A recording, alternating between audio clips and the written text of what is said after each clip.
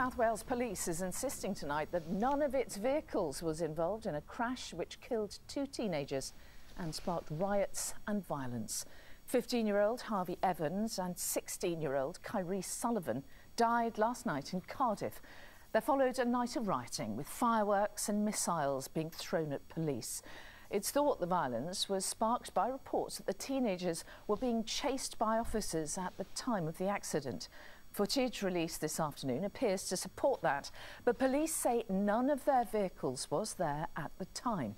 From the scene, our Wales reporter Rhys Williams has the latest. A scene of chaos and destruction. On Stanway Road, terrified residents cowered indoors as fireworks, bricks and paving slabs were hurled at police officers. Their usually quiet residential street, a battleground. Early in the morning, as shell-shocked residents dealt with their smouldering street, tributes at the source of the disorder, a crash in which 2 teenage boys died. They'd been named locally as 16-year-old Kyrees Sullivan and 15-year-old Harvey Evans. Rumours circulated they'd been killed in a police chase, something the South Wales force initially denied. But this afternoon, footage taken minutes before the incident emerged, showing 2 people on a bike being followed by a police van. We've received CCTV footage that shows a police vehicle following a bike at just prior to 6 p.m. When the collision occurred, there were no police vehicles on Snowdon Road. A police vehicle in Grand Avenue responded to the report of a collision, attended the area, and officers performed CPR. The CCTV footage was captured on Frank Road, just before the serious collision on Snowdon Road, which resulted in the death of the 2 boys. As the riot escalated, the mother of one of the dead teenagers pleaded for the crowd to disperse so she could go to her son's side. He and his best friend were left lying in the road for hours, the emergency services unable to move them. As the clear-up continued today, some residents were concerned there would be more disorder tonight. Honestly, my wife, as you can see, my little boy, everybody was shocked. Everybody was shocked, you know. Hope it doesn't happen. Ely is one of the poorest communities in Wales, but the local vicar tells me unrest of this kind is extremely rare. You know, the majority of people here are wonderful, and this small minority have caused this disturbance last night. Absolutely shocking, you know, and all on the back of that poor accident, that tragedy, you know, those poor boys being killed. As investigations continue into exactly what happened yesterday evening, tensions here in Ely remain high. This is a community that is both in mourning and angry. On that anger, I think it's important to say that while that from some parts of the community has been directed towards the police, for many of the people I've spoken with today, they've been furious with the rioters who caused such dreadful destruction to property yesterday and terrified residents. And of course, we now know it left 15 police officers injured, 11 of them were hospitalised. But I think the broader concern here this evening is over the questions that were raised by that footage that was released earlier this afternoon and how this may have directly contradicted statements given earlier in the day, in particular by the South Wales Police and Crime Commissioner Alan Michael. Many people are gathering here in Ely this evening, and I know from speaking with residents that many of them are concerned that things could bubble over again tonight. Mary. My name's Martin Stone, the Chief Superintendent responsible for Cardiff and the Vale. South Wales Police is continuing to investigate a fatal road traffic collision and serious disorder which happened in the Ely area of Cardiff last night.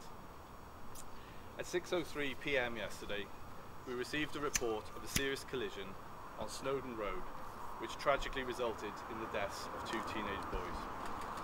The families of the 2 boys are being supported by family liaison officers, and our thoughts are with both families at this terrible time. An electric bike has been seized from the scene, and inquiries are ongoing to establish the exact circumstances. We've received CCTV footage that shows a police vehicle following a bike at just prior to 6 p.m. This footage is being recovered as part of the investigation and will assist us in piecing together the circumstances leading up to the collision. The families are being kept up to date. We can confirm that the following investigations have been carried out so far, and when the collision occurred, there were no police vehicles on Snowdon Road. A police vehicle in Grand Avenue responded to the report of a collision, attended the area, and officers performed CPR. The investigation has involved the studying of CCTV and tracking data from the police vehicle. At this stage, we do not believe any other vehicles were involved. During the disorder, 15 officers were injured, requiring medical attention. 11 went to hospital and 4 were treated at the scene. We're appealing for witnesses, information and footage from mobile phones and social media. Details on how to submit these can be found on our website. Finally, I'd like to acknowledge the impact last night's disorder had on local residents, who were understandably very frightened. They have our assurances we will be doing our best to arrest all of those responsible. A number of arrests have already been made and more will follow. We're extremely grateful for the support from the local community and urge anyone with information to contact South Wales Police.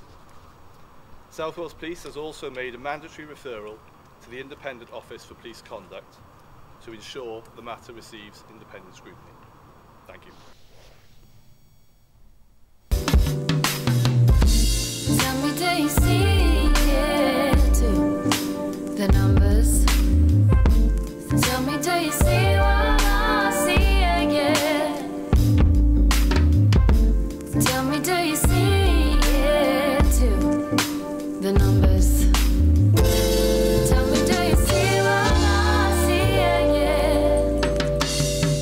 Stop. Listen. Do you see the numbers too?